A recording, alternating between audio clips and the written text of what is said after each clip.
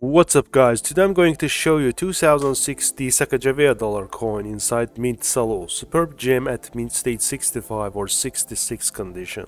After shortly examining this exquisite specimen, we will look into price of uncirculated dollar coins at different grades, mintage, and find out in what cases Sacagawea dollars of 2006 sell for thousands of dollars at auctions. I'll put on cotton glove not to leave fingerprints or grease on these beautiful surfaces. Powerful strike catches the eye at first glance on all design elements. Radiantly lustrous surfaces yield a brassy gold appearance. Both sides are immaculately preserved.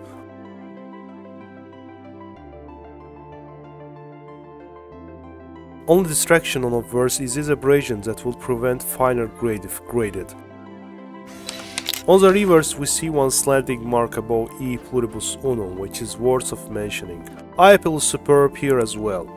As I mentioned before, it's likely at mint state 65 if not 66. At such conditions, Sacagawea dollars are worth over $7.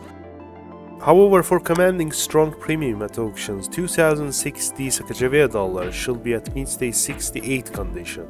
This is 2000 Sacagawea dollar grade at mint state 68 by PCGS. The mintage of 2006 Sacagawea dollars was meager 2.8 million coins, and present MS68 example is one of only 3 such submissions at PCGS at that grade. Golden surfaces show few light toning flecks but are largely unmarked. This piece would upgrade most of Sacagawea registered sets in existence.